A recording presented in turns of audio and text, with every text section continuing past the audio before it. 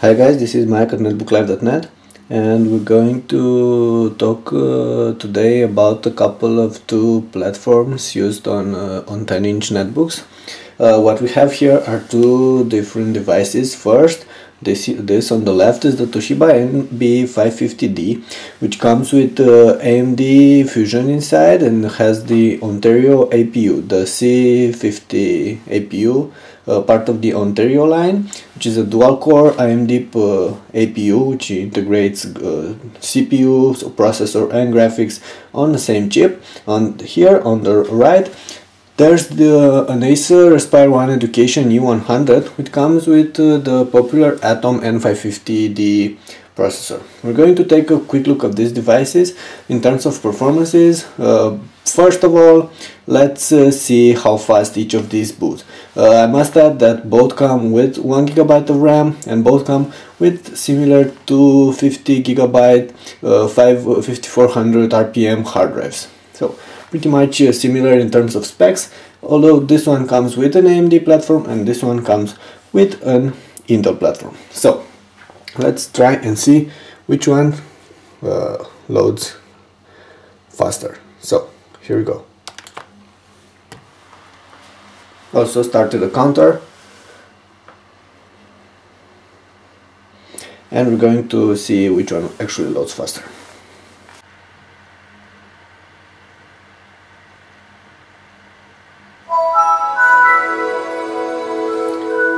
Okay, so I would say that Toshiba was a little bit faster. It loaded in just around 1 minute, while the Acer loaded in 1 minute and 2 seconds. So pretty much even here, both of them loaded pretty fast.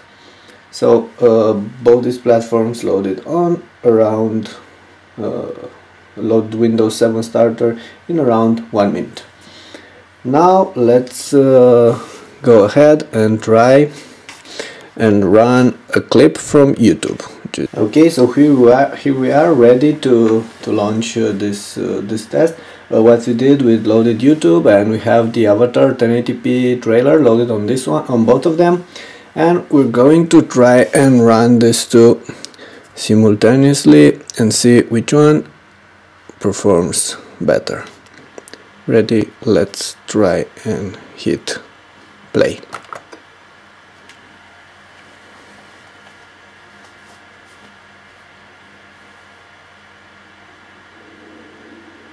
I'd like to talk to you about a fresh start. So once again, the Toshiba is on the left and the Acer is on the right. Also have this performances tab there, and you can see that on the Atom processor, CPU load is actually just up to 90%, and the movie lags a little bit, so it's not really playable. There are a couple of skipped frames. However, on the Toshiba, the AMD platform, this 1080p clip actually runs smoothly, and CPU load is only at around 50-60%. So definitely Toshiba is a little bit better in terms of playing 1080p clip from YouTube. However, both of them should be able to handle 720p clips very well. Let's see if I can change both of these at the same time. So right now we have 720p, and you can see both of them run them very nice. No problem here with 720p clips from YouTube, or neither of them. So this was it with the YouTube clip. Ready? Let's try and hit play.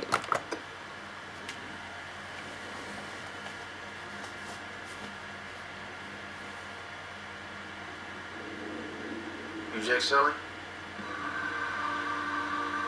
like to talk to you about a fresh start. So once again, the Toshiba is on the left and the Acer is on the right. Also have this performances tab there, and you can see that on the Atom processor, CPU load is actually just up to 90%, and the movie lags a little bit, so it's not really playable. There are a couple of skip frames. However, on the Toshiba, the AMD platform, this 1080p clip actually runs smoothly, and CPU load is only at around 50-60%. So definitely Toshiba is a little bit better in terms of playing 1080p clip from YouTube. However, both of them should be able to handle 720p clips very well. Let's see if I can change both of these at the same time. So right now we have 720p, and you can see both of them run them very nice. No problem here with 720p clips from YouTube, or neither of them. So this was it with the YouTube clip. Okay, so let's go.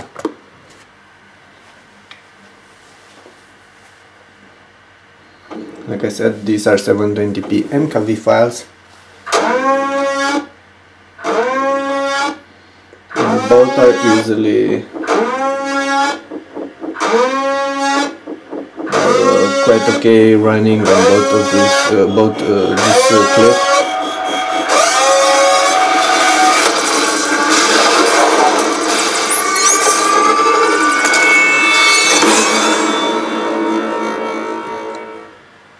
So this was the 720p Mkv file. Now let's try and run. Let's try and go for the 1080p. So first we have a 1080p MOV file. So 1080p MOV file.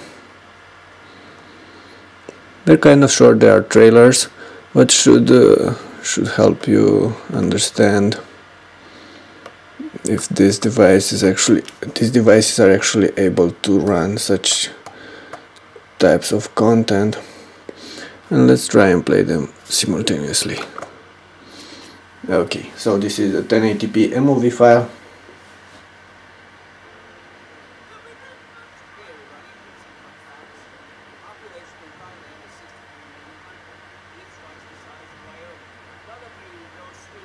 They're not running really running simultaneously, but both of these devices are actually able to run this kind of clips. And in both cases, as you can see, processor is around this part is around 20%, and on the Atom is around 30%, which is quite nice. So both these devices can run 1080p MOV file quite nicely. Great. Now let's go ahead and try to run some 1080p Mkv files. We have here, these are the Mkv files. Let's see if they'll be able to handle Mkv files as well as they did with the MOVs. So these are the Mkvs, and let's see what happens here. Well, this is nice, but you can see that actually the AMD platform has problems with this kind of clip. I mean, it's not really loading the clip the way it should. You see it's lagging there, and although CPU usage is not 100%, it's definitely higher on the AMD than on this other one. I think I turned the sound off on both of these, or towards.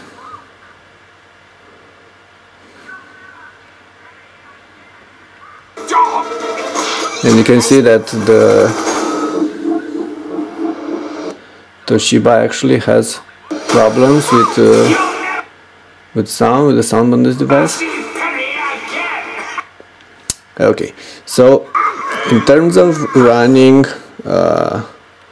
1080p Mkv file, you see I press pause and it's not really doing anything yet, so stop.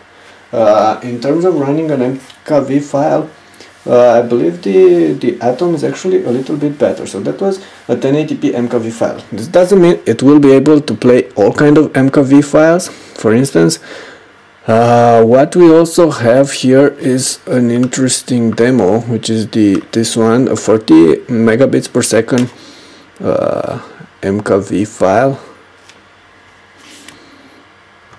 from Samsung, a demo. And this one, I'm pretty sure it won't be able to run on any of these.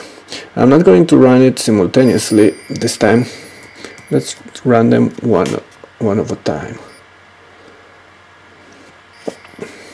Okay, so it's running right now on the Toshiba, on the AMD platform. But you can see it's lagging, it skips frames a lot, and also sound is quite poor. So definitely not coping with this Mkv file, the AMD processor. Let's pause it and let's try on this one. Okay, so play. Not really sure what's happening with sound here. Oh, it's working, but volume is very low. And this one again, I'm not able to run this Mkv file, although it says it only uses 30% of the processor, so maybe there's something to do with codecs or stuff like this, but definitely neither of these can run this Mkv file. It's pretty obvious. Let's see what else we have here. We also have a 720p Mts file straight from the camera, and we're going to try this one as well. Okay, so it's actually a 1080p Mts from camera. Like I said, it's one of my previous reviews I've shot with my Panasonic camera. And let's first play it on the Toshiba. Hi guys, this is Mike at netbooks.net. On papers, that's on paper. In practice you should get like 8 to 9 hours, which is quite nice. So actually works. And you also have access to memory right here. There's only quite okay, but there are those artifacts. So you can replace the 1 gigabyte with a 2 gigabyte mode. Despite these artifacts on this one, have a couple of cooling which is quite unfortunate. Let's see if the same thing happens on this other device.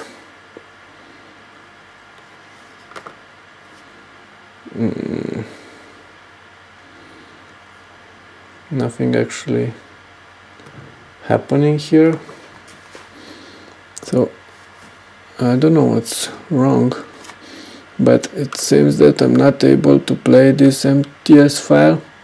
It's stuck on opening. Okay, playing.